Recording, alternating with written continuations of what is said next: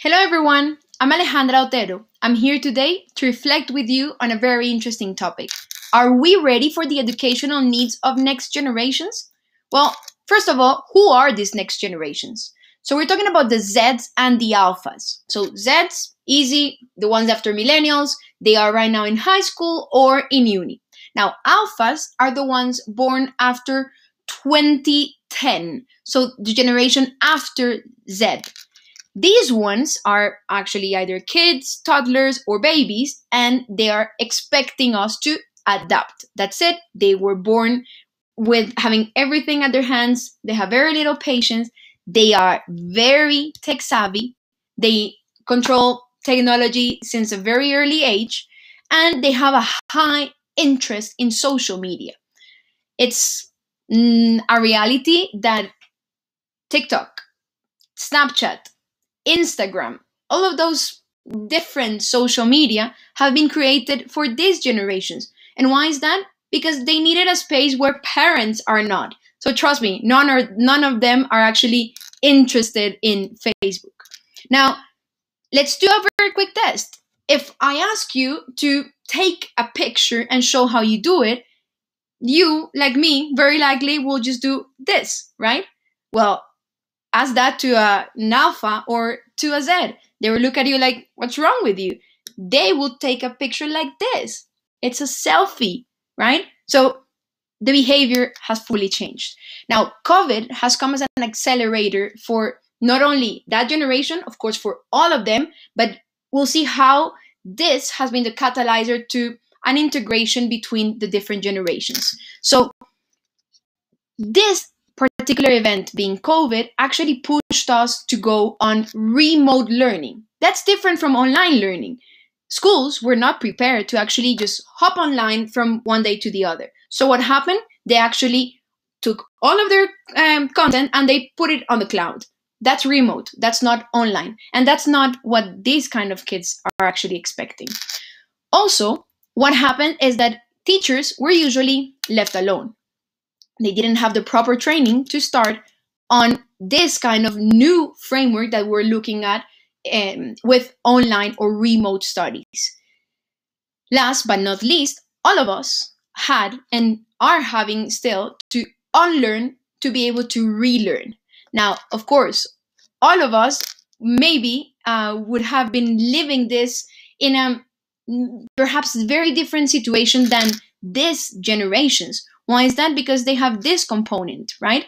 So maybe they were just expecting for this kind of events to actually happen and make them like step up, make all of these other generations step up to the game and actually being able to provide them with what they're looking for. Now, be careful. They just don't want things to happen that way. They want everything to happen in a sustainable and positive way.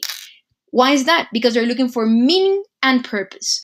And we ought to be able to transfer that knowledge to them, taking into consideration all of these other events. They're looking for cool things, so things that are personalized, that are trendy, that have been influenced by people they follow. But be careful. They are the generation that doesn't want things to be to this or to that. So we need to find how to actually be able to fit whatever they are looking for. So let's have a look at how we can do that and how is the future of education and work evolving so we can adapt for these generations. So we're seeing a new paradigm and we're going to go through two different scenarios that will or are starting to happen at the moment. So we're looking at liquid learning in the one hand, and we're looking at liquid work on the other hand. So what's that? Let's go with liquid learning first. So liquid learning, imagine just drops of education, right? Where you can actually select specific skills instead of just taking those discipline-specific courses throughout a whole year and to take the traditional education programs. Now, from now on, whatever you'll see on the left is the new learning paradigm. Whatever you see on the right is traditional education, right? So how are we seeing this? Well, we're seeing a very interesting change. We're focusing on strengths rather than on weaknesses. How many of you were good at math in school? I wasn't. Sorry, I need to be very clear on that. And yet, I was forced to get better and better and better. Well, guess what? Sorry, math is not my strength. And even if I was pushed to do that, it actually felt even worse because they were pushing me to be better at something I was not good at. So I understand that from a traditional education perspective. But nowadays, why don't we focus on the strengths to actually be able to foster those strengths instead of focusing on the weaknesses? That's one point. Then another thing, we're looking at digital portfolios where these kids can actually showcase their skills.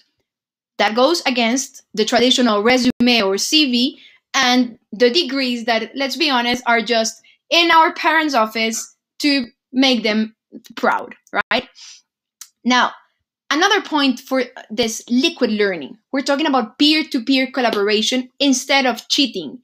In traditional education, if you help your classmate, you're cheating. No, sorry. We need to understand that not only students need to be able to help themselves, but also professors. And this is part of the circular economy. So this can only be the beginning of a big phenomenon. We need to empower kids instead of blaming them for grades. Grades, in my opinion, that's not the path for these generations. Now, sense of belonging versus obligation. If these kids are actually collaborating, they feel part of a community. Otherwise, they just feel obliged to go to school. They're not happy about it. They fail.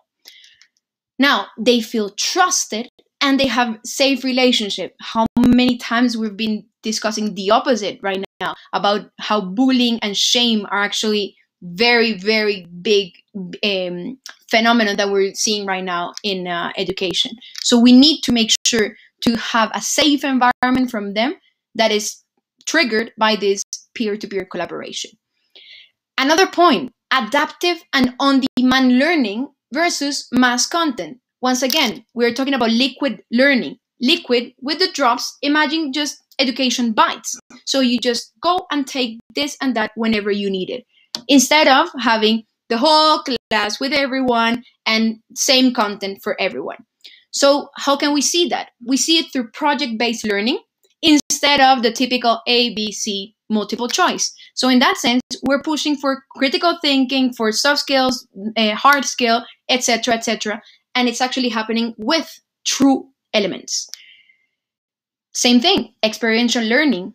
Instead of just focusing on theory, on prescription, and on hierarchy. The professor is here, the student is here. No, sorry, this is over. We are change makers. We are just playing together to find a better future. Students and parents and professors.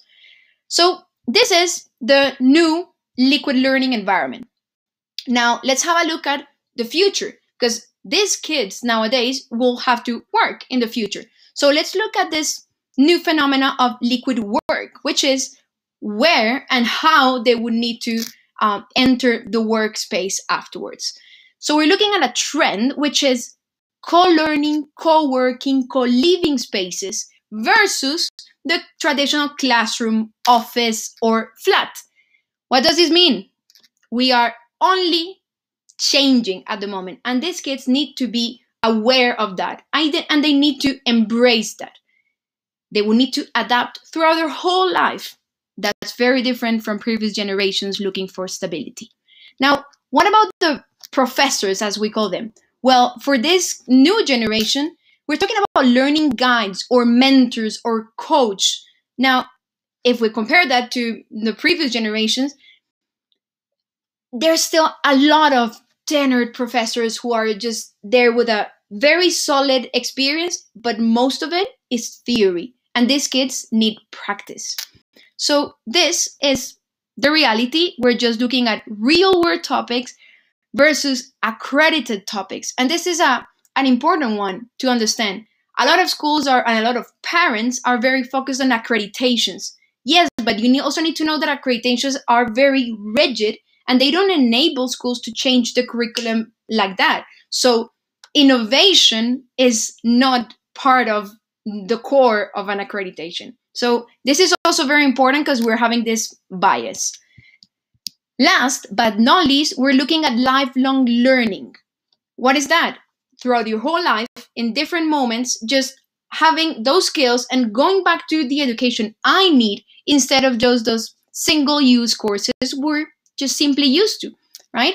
So if we take that to the future of work, we're looking at shaping leaders so they can inspire instead of having bosses who can impose things to people. The level of engagement will just be way better if we look at this rather than that. And lastly, we're looking at helping these kids on this journey of becoming, for them to be self-directed instead of just making sure that they survive, that they are complacent. We want our kids, the generation of the future, not only to survive, but actually to thrive.